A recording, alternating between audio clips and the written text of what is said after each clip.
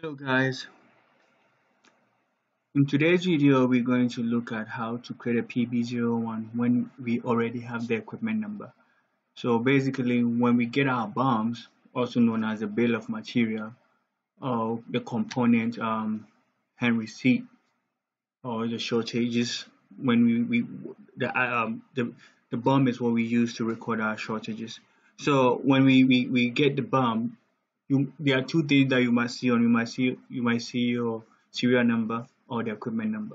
So when you have your serial number, you don't need to go to your hand receipt trying to look for where the item is and all those things. So all you need is your equipment number. So when we have the equipment number, we just go on and do our put our IW31, which is to create PB01 or work order in the command field. So there's one particular or important thing about GCSS-ARMY. So when a T code ends with a 1, it means to create. When it ends with a 2, it means to display. And when it ends with a 3, it means to change. Yeah, so basically that's what we're going to do right now. So we're going to create a PB01 work order with the equipment number. Let's get into it. So we type in our IW31 in the command field on the home page. You hit enter. So I always say when it comes to priority, it depends on how urgent you want the item. So you can choose whether high or no, low or medium. And the other type is always going to be PB01 since you're creating a PB01 work order. Now we already have our equipment number, so we're just going to put our equipment number in the equipment field. Then we choose our business area.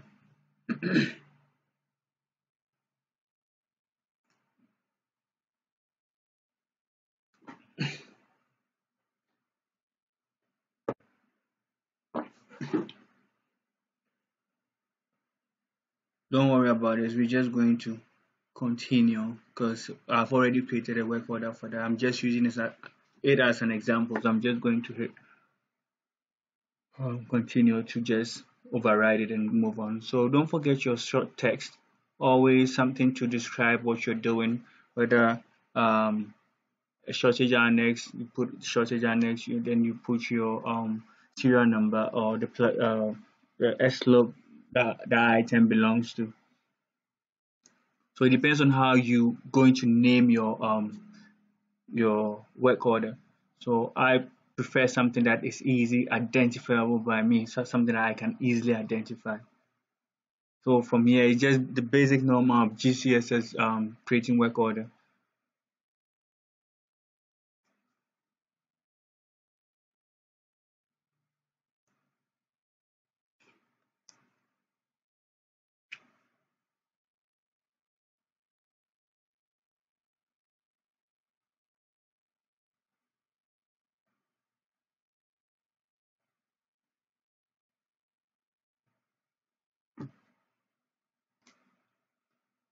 Don't forget your requirement quantity. So you put your requirement quantity 1, then whoever is going to receive it, you put it in there. So the recipient can be the bumper number of the vehicle, and also don't forget about your release strategy or the purchase requisition. Then after that, don't forget your green flag. You have to check it, click on it, then you save it.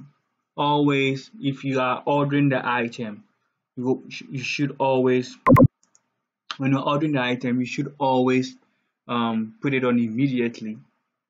Then you check the green mark, the green flag, then you save it. So most of the times especially during the change of command, right, your PBO might tell you to put them on defer, right? There are two ways you can put them on the defer. You can put them on defer on the order tab right there. You can go there and do that, or you put it on never. So instead of putting it on immediately, put it on never, and you just save it. So you just created a work order without releasing it. But here we want to put it on order so that the item can come in. So we release it. Like we put it on immediately, then we release it right here, the green flag, then we save it right there.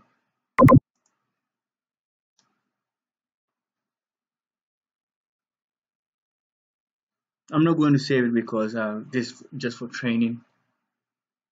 So we go back. So basically, like, this is all you need when you're trying to create a PB01 work order with just the command number known.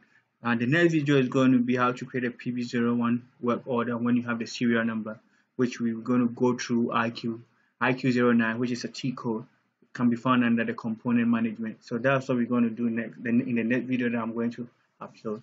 Guys, thank you for watching, and don't forget to subscribe and share so that other 92 young kids can also get the knowledge. Thank you, guys.